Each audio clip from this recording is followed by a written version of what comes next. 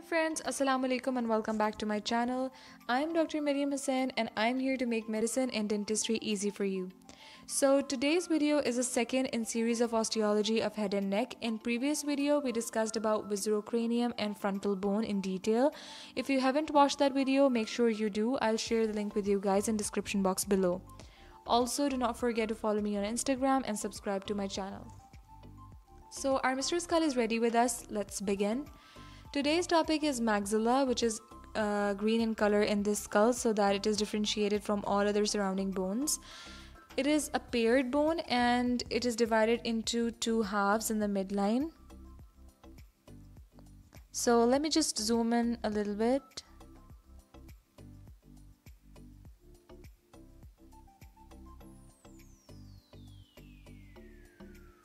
Perfect. Okay, so it is divided into two halves. This is the first half, this is the second half, and both of these halves join to form few structures. The first one is the upper jaw, which is formed by the two halves. The second structure is the lateral walls and the inferior wall or the floor of the nasal aperture. Third thing is that it forms the part of floor of orbital cavities, and then it forms the anterior part of palate, this one over here. Now this posterior part is formed by the palatine bone, and over here in the mid we've got an intermaxillary suture where both the halves of maxilla meet. I've sectioned the maxilla into one half for better understanding. Each half of the maxilla consists of two main sections.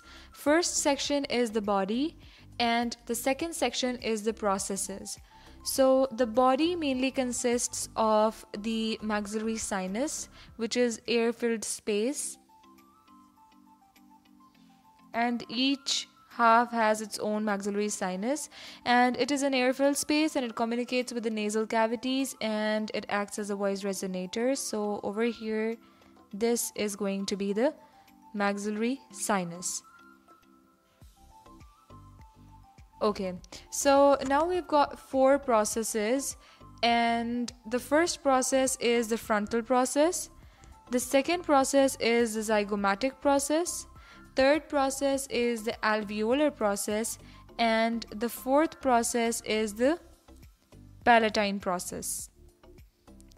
Now, talking about the surfaces of the maxilla, we've got four surfaces of maxilla. The first surface is the anterior surface, then we've got the posterior surface, then we've got the orbital surface, and we've got the nasal surface. So let's study each surface in detail. So let's talk about the anterior surface of maxilla. Now both the halves of maxilla have similar structures, similar bony prominences, similar bony markings on both the sides, and both of them form a single unit. So let's just zoom in and talk about the bony markings of anterior surface. Okay, so the first marking that I want to talk about is this area over here. This area is referred to as the incisive bone or the premaxilla, and this holds the upper four incisors, two centrals and two laterals. Then I'll talk about the alveolar yolks of maxilla, which are these prominences of orange color that you can see over here for each tooth socket. And the most prominent of these is the one for canine over here, and it is referred to as canine eminence. It is a bulge in the alveolar process where it covers the root of canine, and it is the most prominent of all the root eminences. Then we've got this purple shaded region over here, which is referred to as the canine fossa. It is present just below the infraorbital foramen. This is the infraorbital foramen, and it is present lateral to the canine eminence. So this is canine eminence, and just lateral to it we've got this canine fossa. it is a depression, and it is a site of origin for caninus muscle, which is levator anguli oris.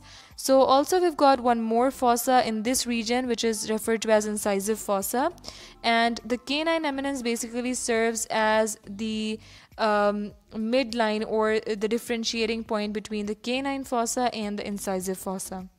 So then we've got this nasal notch over here in this region, and also we've got the infraorbital margin over here, infraorbital margin of maxilla, and we've got the infraorbital foramen, which is present just below the orbit, and it allows the passage for infraorbital artery, infraorbital vein, and infraorbital nerve. And infraorbital nerve is the branch of maxillary nerve, and maxillary nerve is the branch of the trigeminal nerve. So now the infraorbital nerve basically divides into 3 more branches when it exits the infraorbital foramen. The first is the inferior palpebral branch that supplies the lower eyelid. Then we've got the external nasal nerve that supplies the nose, and then we've got the superior labial nerve that supplies the upper lip. And both the halves of maxilla join over here to form the bony prominence or a bony spine that is known as anterior nasal spine. And this basically concludes our anterior surface of maxilla. Now let's move on towards the posterior surface of maxilla. So now let's just rotate this maxilla to its posterior surface. So this is the posterior surface of maxilla, and over here we've got this area which is referred to as the infratemporal surface of maxilla because it forms the anterior boundary, or it forms the anterior wall of infratemporal fossa. Posterior to this there is the infratemporal fossa. Okay, so now the next thing that I'm talking about is this green section over here. This section is the maxillary tuberosity. This is the dense bone which is present posterior to the third molars. So this is present just posterior to the third molars over here in this section. So then we've got these small foramina, tiny foramina present over here in this section, and these foraminas basically allow the passage of posterior superior alveolar nerve and vessels, and these vessels go and supply to the posterior teeth of the upper jaw. Also there is the infraorbital groove, which we can see over here in this region like this. This is a groove that converts into the infraorbital canal, and then it exits onto the anterior surface of maxilla as the infraorbital foramen. So moving on to the orbital surface of maxilla. So orbital surface of maxilla basically consists of this is the infraorbital margin of maxilla. Then we've got this infraorbital canal that ends as infraorbital foramen, and this is the infraorbital surface. This is the orbital surface of maxilla, and this notch over here is termed as the lacrimal notch, and over here the maxillary bone or the maxillary process basically articulates with the lacrimal bone. So that's it for the orbital surface. Now moving on towards the nasal surface of maxilla. So this is a nasal surface of the maxilla, and I've rotated it inwards like this.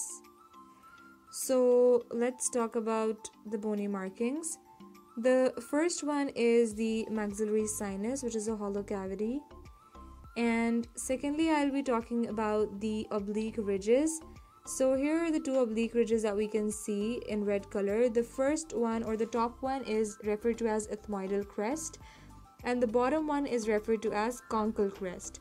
Now ethmoidal crest is posteriorly articulating with the middle nasal concha, and the conchal crest is basically articulating posteriorly with the inferior nasal concha.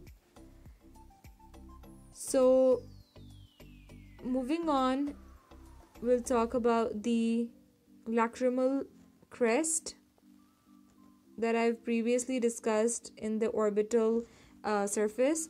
So this is a V-shaped notch, which is the lacrimal notch, and this basically continues into the lacrimal groove. This is the lacrimal groove over here, and this groove basically converts into the nasolacrimal canal, which transmits the nasolacrimal duct, and this duct opens into the inferior meatus of the nose. Then we've got the lacrimal margin of maxilla over here. This is the lacrimal margin of maxilla, and this is the border that basically articulates with the lacrimal bone. So now I'll talk about the lower half of the nasal surface. That is the basically referred to as the palatine process of maxilla. So let's just take it a bit higher. Okay, so this is the palatine process of maxilla, this portion. So over here, this is basically the incisive bone or the premaxilla that I talked about. Let me just rotate it and show it to you guys. So this is the palatine bone, the premaxilla or the incisive bone. And then we've got some canals over here. These canals are basically referred to as the incisive canals, and these allow the passage of the nasopalatine nerves and the sphenopalatine arteries. So these are the incisive canals over here. Then we've got the palatine process of maxilla. This is the palatine process of maxilla. And here we've got the palatine grooves. So this is the palatine grooves of maxilla. And these grooves basically allow the passage of descending palatine vessels and anterior palatine nerves from the sphenopalatine ganglion. These are the same nerves that passed through this greater palatine groove over here. So this is a view of the palatine process of maxilla. This is the palatine process of maxilla. These are the incisive canals that we've talked about. These are the palatine grooves that we've talked about already, and these are the alveoli. So that's it for the palatine process.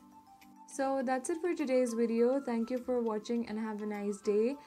Don't forget to like this video, share it with your friends, and subscribe to my channel. Also, don't forget to follow me on Instagram. See you in another video. Till then, take care. Bye bye.